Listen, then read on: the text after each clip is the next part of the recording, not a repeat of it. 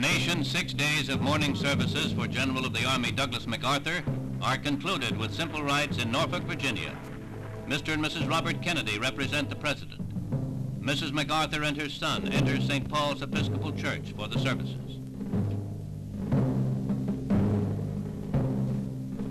In contrast to the many eulogies and orations that have been made over the former Supreme Commander of Allied Forces in the Pacific, only the plain Episcopal funeral service is said today.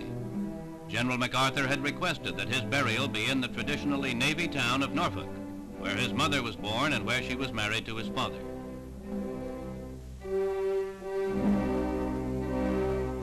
Interment is in the MacArthur Memorial, a former courthouse that was converted into a monument by the people of the town.